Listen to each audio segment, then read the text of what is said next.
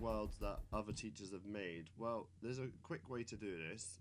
If you're in Minecraft EDU, obviously you've got the program that you can run, but if we start our server launcher, it will bring up this, and if you go to Open Worlds folder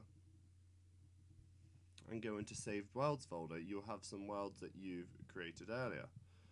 Now, what I'm going to do is I'm just going to copy a zip file into this folder called Programming Terms. Now, if I open this up, I can extract all into that folder. Okay, so if I go to select Saved World now, I'll just close this, start server, and there is my saved world that I made at school. Now, if I click start the selected server, it will start running my server. So it will take a minute or two to load. While that's loading, I'm going to restore my launcher.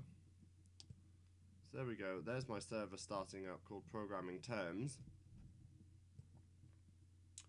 And then what I can do is I can start Minecraft EDU. I'm going to launch that. And you can see it keeps all the world settings that I had at school, and you can just play around. Now if I just minimize this, here's my Minecraft EDU launching. Now I just want to show you this because it's one way you could use it across other subjects. So I'm just going to go on to this. Let's see if I can spell my own name right. Continue. Let's go to multiplayer, direct connect, and I'm going to put in the IP address 192.168.56.1, and I'm going to join that server. I'll go in as a teacher.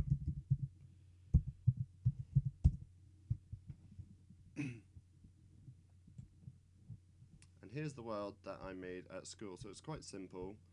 You go into these buildings and it explains a different piece of kind of the different keywords, so the students have some kind of understanding. So I can go through there. There's another video, while loops. Similar to a for loop, the while loop will do something while a condition is met. Example, while I'm hungry, eat food. So there's some simple ways that you could use this in other subjects. So you could have keywords which are relevant to science or